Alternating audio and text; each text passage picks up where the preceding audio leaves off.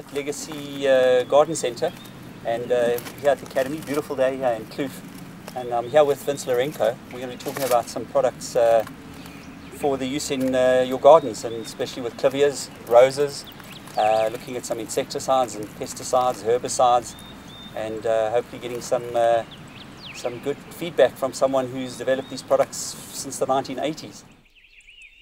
A lot of people walk into the shop and they ask me questions about roses and clivias and how do I do this and how do this. And I mean, I don't grow roses at home, but I've asked you many times, you know, what do we do and what are the things to pick up on roses? And a lot of people don't know. So I suppose the big thing for me is to ask the experts on what to do. So let's talk about roses. What are the main things to do with roses? I think the roses are always a pleasure to grow. We must get away from this thought of roses is difficult. It's definitely not difficult. But if you want to know, the most prevalent things that occur with roses, I would say, is you'll notice in the leaves itself, you'll notice the yellowing of the leaves. And as soon as you notice a leaf going yellow, and then soon after that you'll pick up the little black spot on it, and that's how it got its name, black spot. It's probably the most prevalent thing that happens with roses. So, it's quite easy to overcome if you do one or two sprayings of a chemical like this particular one. I think Kronos is one of them, and then the other one is I saw here, Rose Protector will do it as well. So you've got this one, and you've got another one called Aureus. I don't see it here, but anyway, any one of those three will certainly stop the black spot. So black spot being the main thing, and obviously the leaves get a black spot and then they start going yellow, and obviously that's very visible. And then spraying with a Rose Protector or Kronos should solve that problem. And is that just, you put that in the applicator and you dilute it and you spray Exactly. and that should deal with it? Okay, so your products you're talking about now for aphids and things like that. So your Kronos, we have specific aphid care as well in the Grovida range. Koinor, we can use that as well. Yes, the Koinor is quite handy. I find that whereas with aphids you have to sporadically spray, with the Koinor you can use it once or twice a year, and it certainly gets rid of all your aphids. And not only the aphids, the different types of aphids. You have all types of aphids. Italian, Greek aphids, and blame someone else.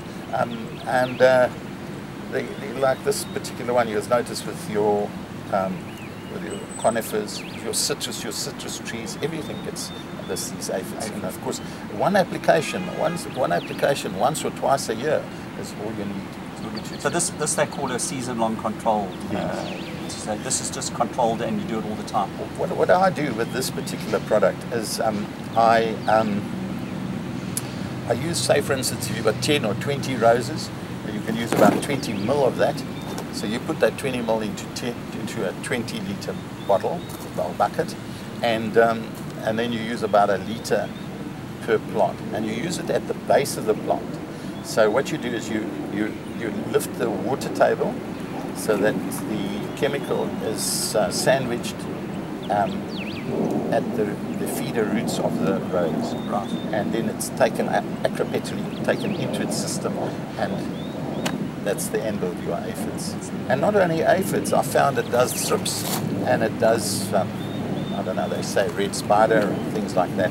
So it's a once-off applicator, and it's so simple to do. I mean, at the farm we use that about 200 ml of that into a 200-litre drum, and then all we do is take your watering can and apply it at the base of the plant, and it sorts it out. Your conifers, your citrus, all your plants, all the others as well, it's taken up by the chemical, the imidacloprid is taken up by the plant, by the feeder roots of the plant. So your sandwiching of your chemical down at the feeder roots of the soil is so important. And now how you do it is elevating the water table, and then applying your chemical, and then maybe the following day just sandwich that chemical so that the chemical is at the feeder roots of the plant. And that's that. What I'm finding is a lot of people are getting their plants in trouble, and then they're trying to deal with it, whereas they should be really doing preventative maintenance all the time, especially if you're growing roses or clivias. I mean, one of the other problems that I find a lot of people coming in with is clivias, and we'll talk about clivias.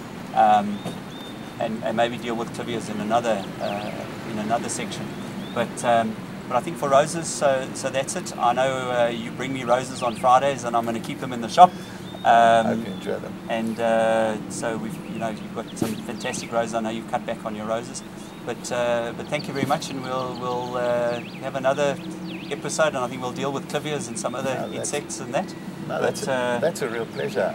Fantastic. I'm Thanks sure. for joining and me. I must congratulate you on your venture under these weather conditions. It takes a brave person like yourself to do something, and I love to see the keenness in what you're doing and your adventure. Thank you very much. Oh, thank you. Thanks, Vince. Thanks very much.